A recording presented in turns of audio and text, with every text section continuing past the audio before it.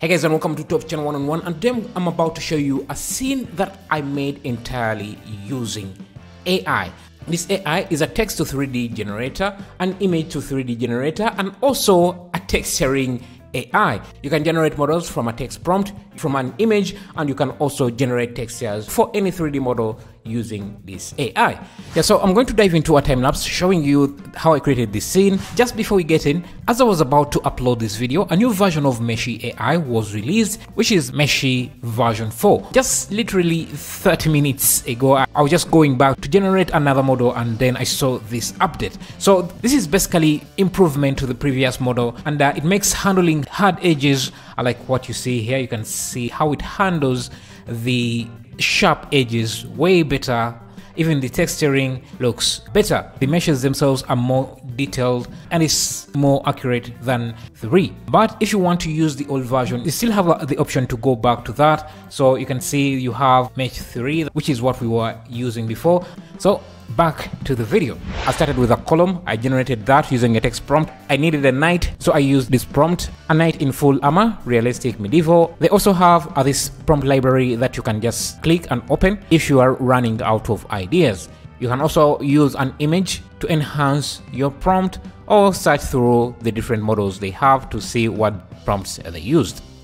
After that, you can select the art style. Here I'm going to just select realistic and hit generate, so that it can start generating the 3D model.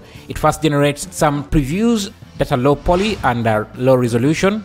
Gives you about 4 examples of your prompt. You can choose what you want to refine. Mesh AI uses a credit system. You use about 5 credits to generate a model and 5 credits to refine it. So after you generate the model and get the previews, you press refine for the version you like, and that will give you a higher resolution, more detailed model of what you have. And after it's done, you just click on the preview to look at what you have generated and just look at that detail. I think everything worked out very nicely. The materials, the textures, the character itself, the model itself just looks perfect for me. The models you generate are private, but you can share them to get back some of the points. For example, if I chose to share this model, I will earn back about 50 credits. And remember, it only costed me 5 credits to generate this, plus another 5 to refine it. So if I share it, I can get back all those credits and more. And if you want to use this model in Blender, you can just click on the download button. You can see all the formats that are available, including a blend file. But here I prefer the GLB format because when I download it, I can just drag it directly into Blender. The blend file will just open up a new blend file. But here I can just drag and paste into my project, which is faster. Okay, so we still have a lot of assets to generate, so let's jump back to Mesh AI and create a few more. You can also go to the discovery page to check out what others have created, and you can even just use the models available there. So I know I need to create a temple-like structure, so I'm just going to look for something medieval and just try using that from the Explorer page and bring it back into Blender. Now I can duplicate this a few times to turn this into an actual temple. Set up some lighting and use Blender for what is best at, and also leverage the power of Mesh AI to populate my scene with the unique assets that I generated myself or that the community has generated.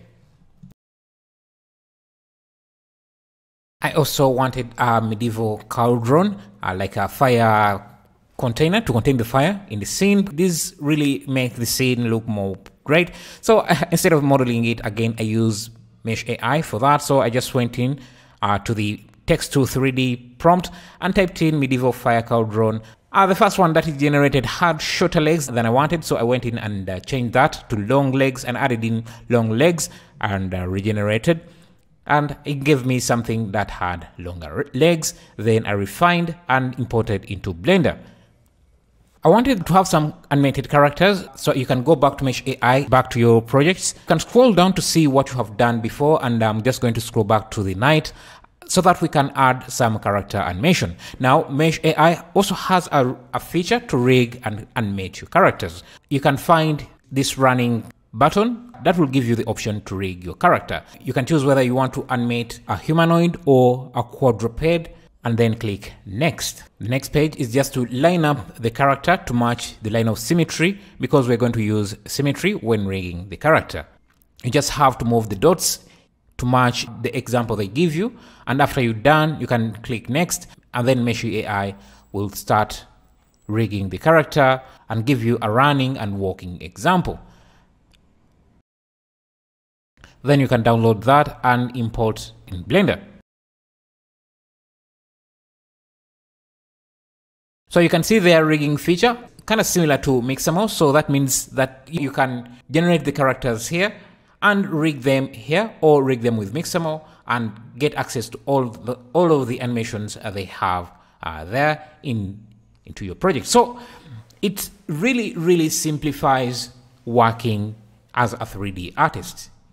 Let's go over some of the other features that Meshy AI has. If you go to the main page, you can see that all the AI toolkits are available here. You have text to 3D, which we have already looked at. Image to 3D, if you go to that, you get a space to drag in your image. So I'm just going to select an image like this treasure chest. You can change the mode. So if you're using a hard surface model or an organic model, you can change the mode here. This is a hard surface, so I'm just going to use that and press generate. But before you do that, you can even check out the guide to see the documentation and to see what are the recommended inputs and recommended prompts that you can use there. But let's click generate to see how this looks, and look at that. So you can see that this is capable of even creating sterilized models like this treasure chest with textures that look like hand painted textures.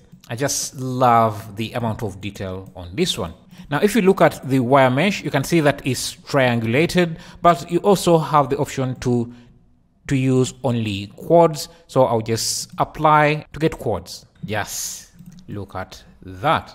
Amazing, amazing, amazing. Only quads, and it has maintained the detail.